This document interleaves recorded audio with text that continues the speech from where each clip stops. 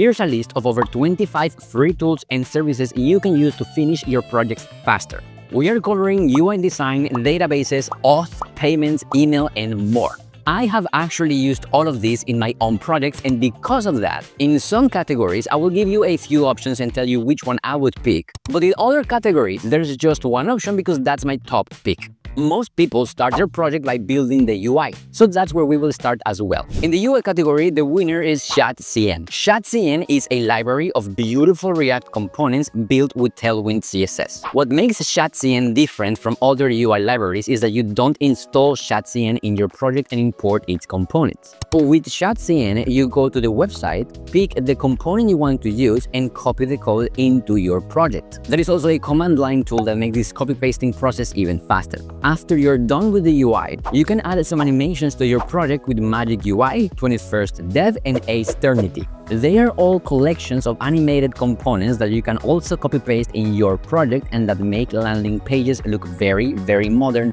and professional. They integrate very well with Shadcn because they use the same command line tool to install the components. While building the UI, you will also need icons. I have bounced between many packages over the years, but I have mostly settled between two, Lucid and Iconess. Lucid has a ton of icons. It is very easy to use and customize. It also has its own React package called Lucid React that gives you type safety and auto imports. 85% of the time, you will find the icon you need in Lucid, but if you don't, you can use Iconess. Iconess is seriously underrated. It is a directory of icon packs. It not only has the popular icon packs like Font Awesome, and Design, and so on, but it also has packs of animated icons, emojis, flags, brand logos, etc. What makes Iconess so cool is that it gives you all these different options to install the icon. You can copy the SVG, the PNG, the React component, the TypeScript version, etc. Okay, enough with the UI. Let's move on to the backend. You need a place to deploy your code, and for that, you have a few options. For me, as a rule of thumb, to deploy a project that is on any language other than TypeScript, I will use AWS. AWS has a free tier that gives you a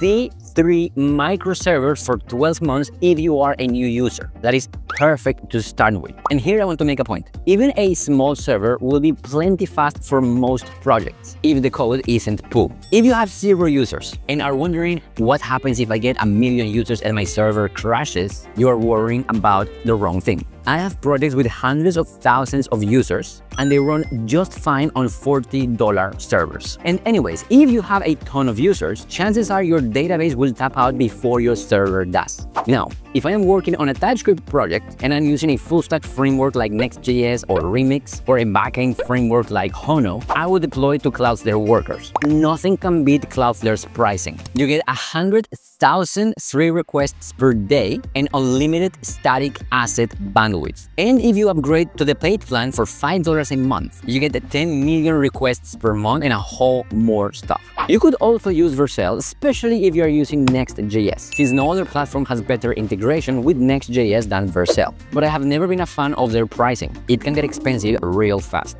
Okay, now that we have a place to deploy our code, let's move on to the database. Database-wise, whenever I build a project, I either use SQLite or PostgreSQL. I made a video about how powerful and underrated SQLite is a while ago, so I won't get into it here, but I'll just say it is a great option for most projects. If you choose to go with SQLite and you are not using Cloudflare Workers, I would recommend you use Turso. Turso gives you 500 SQLite databases and 5 GB of storage for free. But keep in mind that they are a startup and they aren't as mature. They even had a data loss incident a while ago. If you are using Cloudflare Workers, you can use Cloudflare D1, which is their serverless database that is built on top of SQLite and that you can use with the Workers free plan. If you decide that you need to use PostgreSQL, I recommend that you save your time trying to find another serverless database provider that isn't incredibly slow and just use AWS RDS. For new accounts, AWS gives you a free T3 micro database for 12 months with 20 GB of SSD storage, which is, again,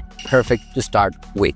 And if you are using Cloudflare Workers, you can make your RDS database even faster using Hyperdrive. With Hyperdrive, you basically put Cloudflare in front of your database. So Cloudflare will cache your queries and using their global network, turn your single region database into a multi-region one. Okay, we have a UI, backend, and database. Now it is time to add authentication. If you want to, you can implement authentication yourself. Or if you value your time, you can use Clerk. Clerk is a user management platform that you can use to add authentication to your project in a shockingly short amount of time. It comes with a bunch of pre-made components like sign-in and sign-up forms that you can customize to your liking. Like here, where I am customizing my sign-up box, choosing what methods of authentication I want to use, like email and password, username, phone number, and a bunch of social login providers. After you're done with the customization, it is this easy to show the sign-up form in your app. Apart from the sign-in and sign-up forms, Clerk has other components that save you a ton of time. You can use the user button component in your navigation bar that on click opens a drop-down menu with options to manage account settings and sign out. And there is even a user profile component that renders a profile page where the user can change their profile picture, name, email, phone number, password, and so on. Apart from the pre-made components, Clerk also has a bunch of APIs and React hooks you can use elsewhere in your app. In an API route, for example, you can use the current user function to get the user profile and perform authentication checks. Or in a normal component, you can use the use user hook to create protected routes. Clerk also has a bunch of security features that are a pain to implement on your own but incredibly important, like brute force protection, bot protection, account linking, disposable email address detection, and more. Your users can even create organizations and invite other users to join them with roles and permissions. Among others, Clerk has SDKs for Next.js, Chrome extensions, Expo, iOS, JavaScript, Nuxt, React Router, TanStack, Vue, C#, Express, Go, Python, Ruby on Rails, and more. Everything I mentioned comes included on Clerk's free plan, where you can have up to 10,000 monthly active users before paying a dime. After that, it is 2 cents per active user per month. The monthly active users metric is very important. If someone creates an account in your app and they never come back, they don't count towards your monthly active users. You don't pay for them. If someone logs in June for a couple of times, they will be counted as an active user in June. But if they don't log in at all in July, you don't pay for that user in July. And again, you only start paying after you have 10,000 monthly active users, which is a lot of users. Most projects wouldn't even get to that point. And if you do build something that can get more than 10,000 monthly active users, you will be laughing your way to the bank. Now that you have users, chances are you will want to let them upload files. The industry standard for file storage is AWS S3. For new accounts, AWS gives you 5 GB of free storage, 20,000 GET requests per month, and 2,000 PUT requests or uploads per month. What you have to be careful about are the egress fees, which are the fees you pay for the data that is sent out of AWS, like when a user requests a file. Egress fees is where you will get bitten if you aren't careful. Sure, Amazon won't charge you for the first 100 GB of egress data, but after that it is 9 cents per gigabyte, which will add really fast if you don't limit file sizes, don't have a CDN in place, and don't have any sort of rate limiting on upload and download endpoints. Because of egress fees, many developers moved to Cloudflare R2, which is a fully S3 compatible object storage that has no egress fees whatsoever. The free R2 pricing is 10 GB of storage, a million delete, update, create operations, and 10 million read operations per month. Now that you have users and files, it is time to add a payment system so that you can charge your users. For payment processing, Stripe is the industry standard as long as you are in one of the 46 countries that Stripe supports. If you aren't, what you can do is use a merchant of record service like Lemon Squeezy or Paddle. Merchant of record means that those companies will handle the payments for you, as well as the tax collection, compliance, refunds, and chargebacks. When using a merchant of record, your users will pay through your website, but the money will be sent to the merchant of record, which then will send it to you. Stripe charges around 1.5 to 3% plus 25 cents per transaction, and Paddle and Lemon Squeezy charge 5% plus 50 cents. So they're a bit more expensive, but you are getting more things done for you. And you don't even have to have a company. You can get paid as an individual. If you implement subscriptions in your app, you can use Clerk Billing, which is a product that comes with components like pricing tables so that you can add subscription management to your application in a couple of minutes. Okay, now that you are almost done, it is time to buy a domain name so your users can find your website. With the domain names, they aren't any free options, but there are some cheap ones. I personally use Namecheap because they are very cheap. Their domain search tool is pretty good and they run sales all the time. They have a bunch of very cool and cheap extensions like .xyz, .online, .website that you can buy for peanuts sometimes. After you have a domain name, you will want to add a way to send emails to your users. Emails like welcome email, password reset email, account verification emails, etc.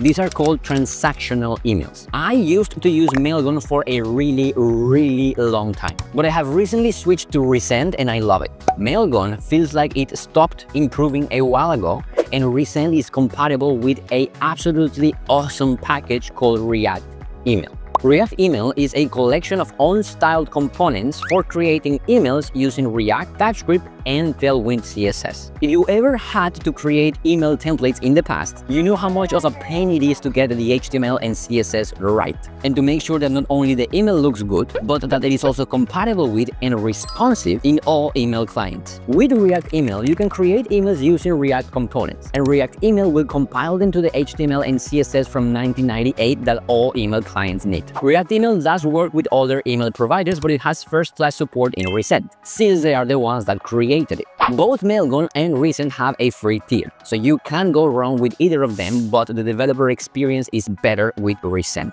Okay, so your app is live and you're sending emails. Now, what happens if something goes wrong? To know about runtime errors in the app, I use Sentry, the most famous error tracking tool out there. Sentry works in tons of different languages and frameworks, and installing it is very easy. You just copy-paste a bit of code here and there in your project, and when there is an error, you will get an email with an alert, and you will be able to inspect the error on the Sentry dashboard that will tell you what went wrong, to who, when, and where. With the free plan, you can track up to 5,000 errors per month, which is a number I hope you never reach. As I said before, when your app starts to grow, the thing that will most likely tap out first is your database. So when you have identified that your database is the bottleneck and you know which queries are the slowest, you can introduce caching to your app. For caching, you could use Cloudflare KB or the king of caching, Redis. A Redis provider that I like is Upstash. They have a free plan with 256 megabytes of caching storage and 500,000 operations per month. Now that your project is almost complete, you can add some bells and whistles to it. If your app has a search feature and you want to provide near real-time search results like this one, where as you can see, the results are updated as you type, you can use Algolia,